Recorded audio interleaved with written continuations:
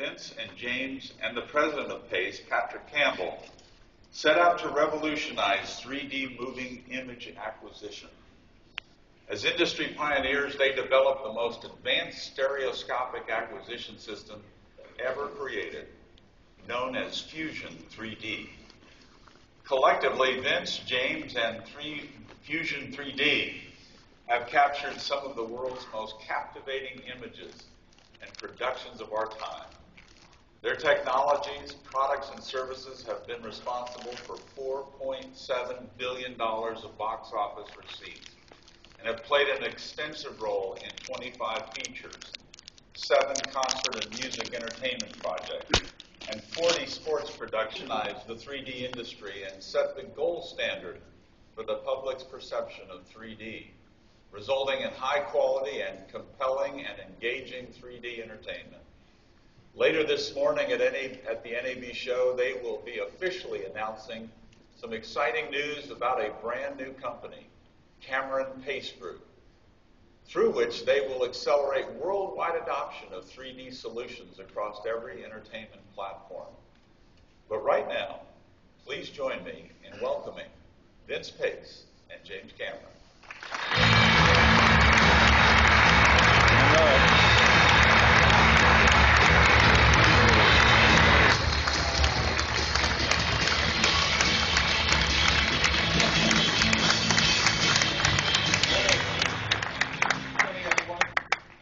NAB for having us here. I think the NAB experience for me goes back about 20 years now.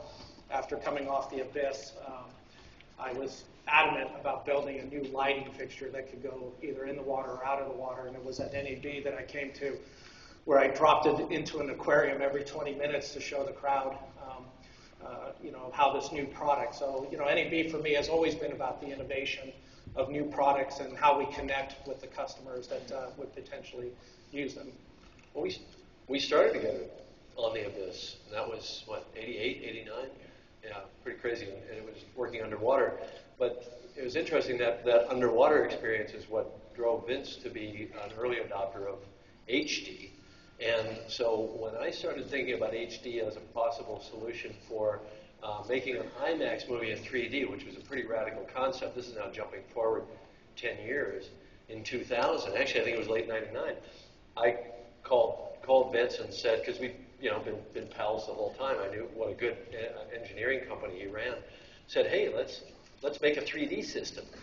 And because he was a leader in supplying HD products to the movies and so on, camera systems. And so that set us down this crazy path that has led to now.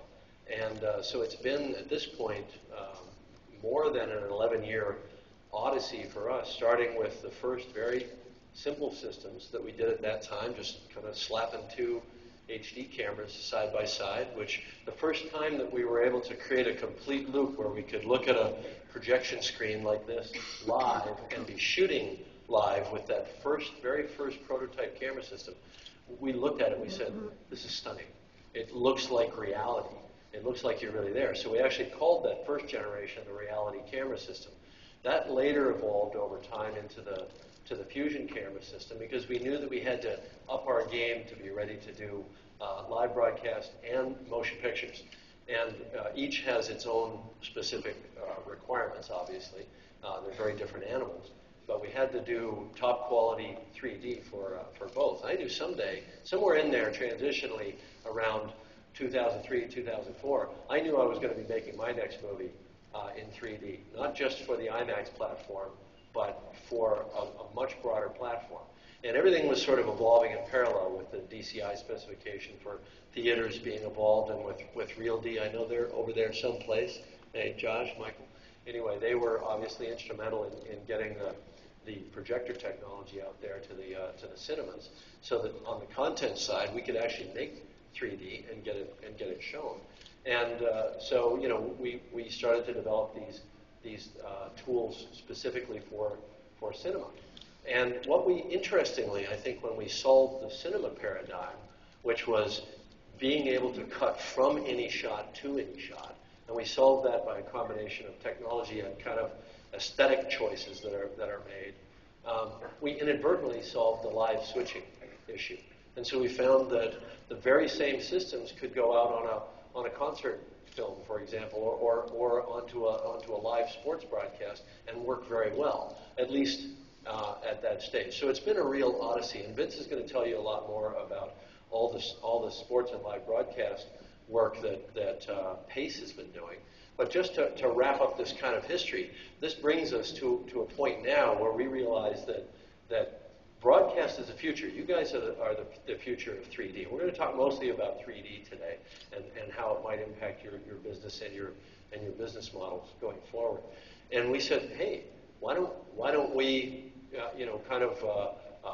formalize our partnership, expand our business together, and create a brand that's going to be an end-to-end brand for quality 3D. So we've kind of reinvented ourselves as the Cameron Pace Group, and that gets us up to the president sitting here today. So what I'm going to do is run a clip right now, which is a couple 2 or 3 minutes, and it's just a roundup of the last couple of years. I think pretty much the last couple of years of 3D stuff that we've been directly involved in. Then we'll talk a little bit about it. So if we can run the first clip, please. Yeah, sure. Oh, glasses on, please. This is 3D. Glasses on, glasses on. Always classic.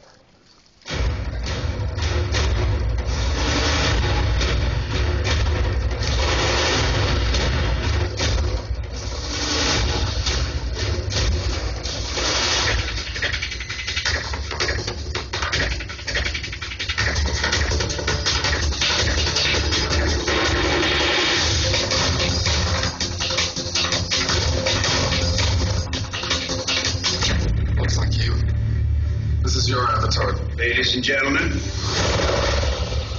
you're not in Kansas anymore. You're on Pandora. You should see your faces.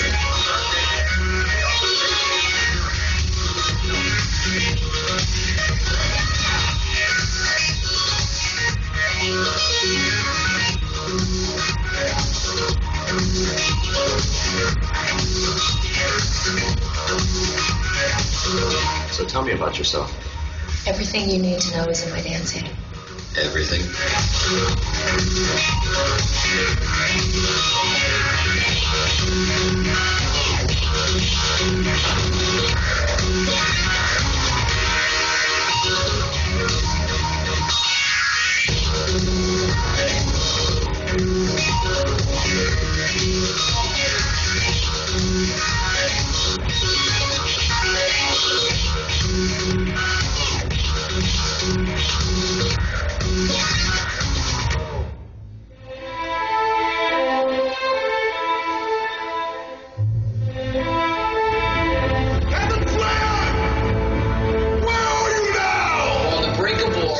Supposed to be finding a diplomatic solution. What are you supposed to do? Survive.